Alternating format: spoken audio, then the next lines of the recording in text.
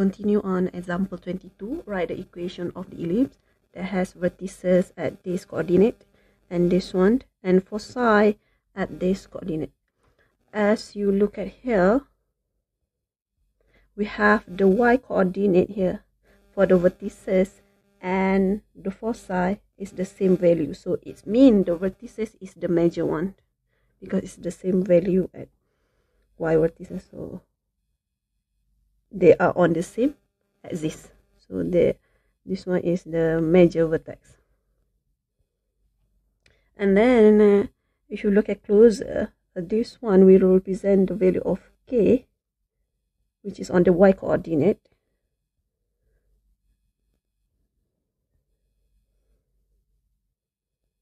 Okay, and then we know that because the vertices is either h plus minus a or h plus minus b, because it's on the x coordinate, it will be h plus minus a. So it's the, compared to these two, this is the minimum value, so it's h minus a, and this one will be h plus a.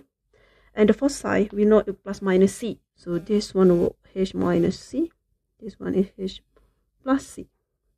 So we find the value of a first. So h minus a equal to negative 3, c h plus a equal to 7. We solve it simultaneously. So h equal to negative 3 plus a, substitute here. So you have negative 3 plus a equal to 7.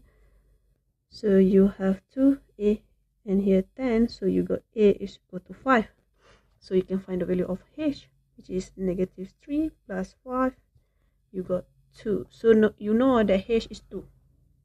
Next, you are going to find what is the value of c, because at this phase you already get the info. The center is hk, h is 2 and k is negative 5 here. Next, c.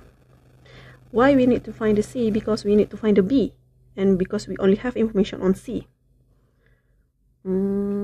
Okay, so h plus c equal to 5. H we know already is 2.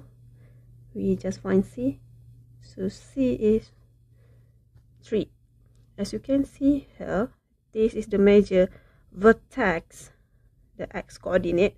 So that means it's the vertical, it's the horizontal ellipse. So the a must be greater than b. So we are going to use the formula a squared minus b squared, because the foci and the vertices on the same axis. Okay, so the a is 5, so a squared is 5 squared. So c is 3, so 3 squared will be 3 squared. So b is 5 squared minus 3 squared. So you end up got 4. Oh no, this is the b squared. Okay, here is b. Because b is represent for the length, so that's why you choose the plus only. So the answer is 4. So now we got a, we got b, we can create the equation.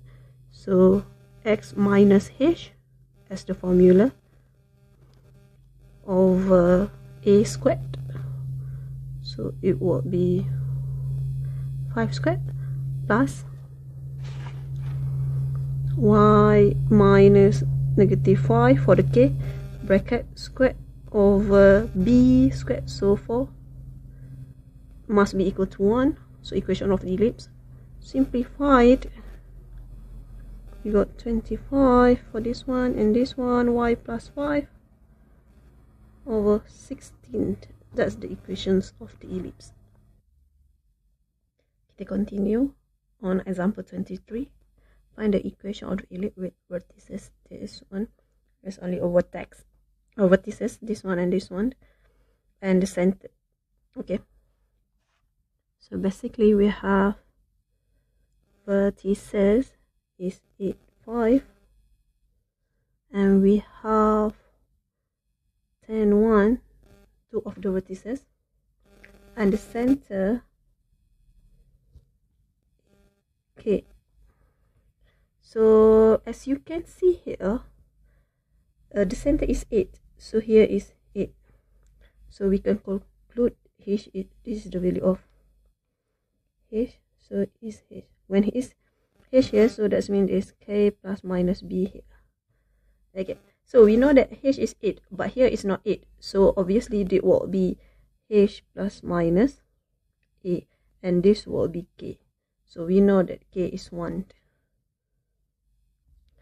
So now we have center will be 8, 1. So we need to find the value of a. So h, because the h is 8, but here is 10, so it should be h plus a as 10, and h is 8.